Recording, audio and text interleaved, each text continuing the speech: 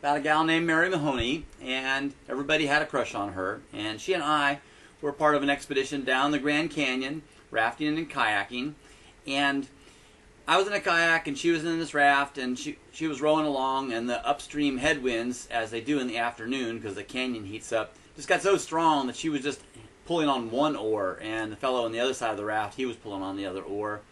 And I asked, "Hey Mary, how's it going pulling with that one oar?" And she said, "That's not so bad. I can get more power with the one." And cataract actually, previously on an outward bound course she was working, she said, "I broke the fitting that the oar lock went into, and so I tried tying it on and it wouldn't work, and so I just had the one oar for the entire trip. And as long as I had current, I could get steerage. I could go through the rapids, whirlpools, no problem, but the flat water I just couldn't. And so I had to have 3 students on the other side to balance me out with paddles." And I said, I thought about it for a minute, and I thought, "I bet you kind of thrive on chaos." And she said, "Yeah, I think I do."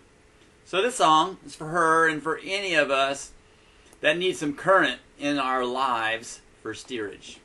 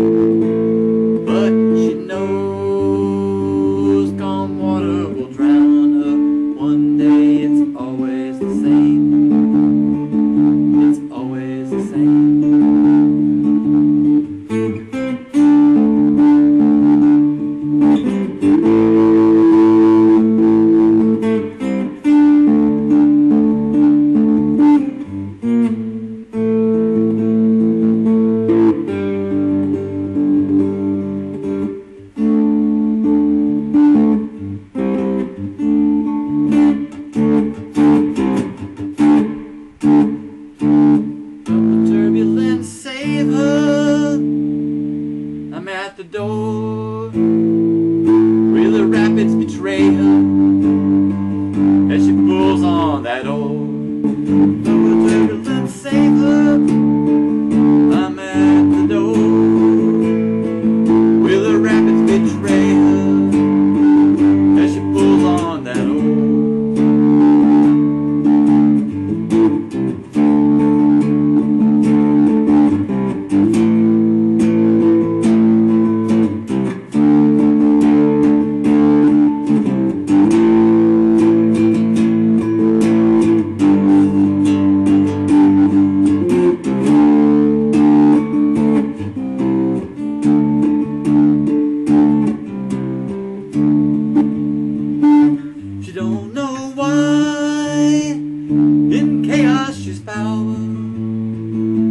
She don't know why, getting crazy she's sane, but she knows calm water will drown her one day. It's always the same, same, the same, it's always the same. We don't know why, in chaos we're power.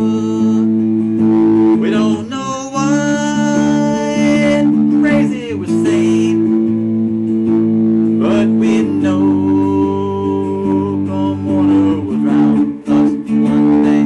We're all the same, the same, we're all the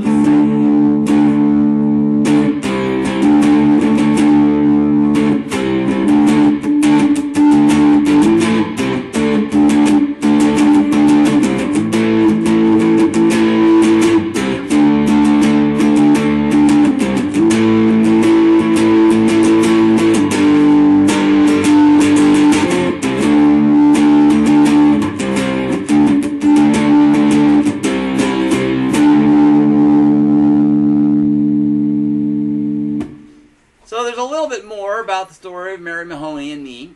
She left she left when we got to the reservation, and I went down for another week. And when I started smelling something in my kayak, and I looked around and I see this baggie, and it looks like it's got a brownie in it, and some of it's got onto my spare PFD, and it's some poop, some friggin' shit in a bag in my kayak. And I started thinking about all the people that had left and all the people that I'd met along the way, and I really couldn't figure out who I'd pissed off. I thought, well, there was a crazy guide who was like venting to us one night, and I thought, well, maybe she got pissed off at me. I have no idea.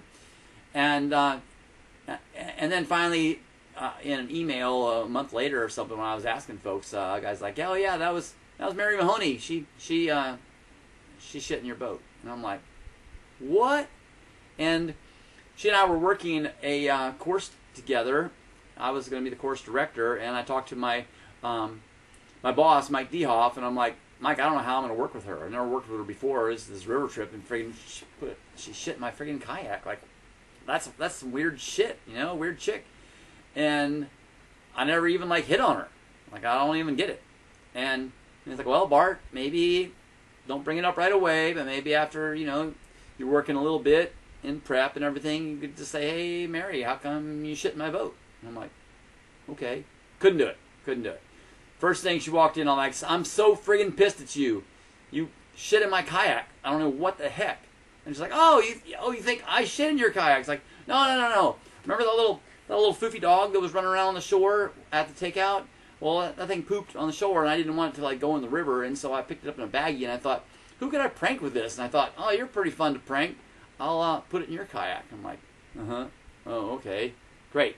Anyway, that course went fine. I forgave her, and at the end of the season, we had a chance to go to Yosemite, but I also was given a bunch of work, and she's like, are you going to really pass up all this fun climbing with your buddies in Yosemite just for a little work? I'm like, you're right, I need to go. And so did a bunch of walls, did El Cap and stuff like that, Leaning Tower, and I was getting ready to go, and I still hadn't done a wall with her or Kathy Fenaris, and thought, okay, let's do one smaller one together, and they didn't really like it. I did it with Rob Nielsen also, and we got most of the way up, and they bailed after a bit, and we went on a little further and didn't quite finish it, and she told me later, now she's like a really good long distance runner, like runs 100-milers and stuff like that, and she's really happy. And she said, you know, you're personally responsible for having me give up rock climbing, because I realized how much I hated it on that climb with you.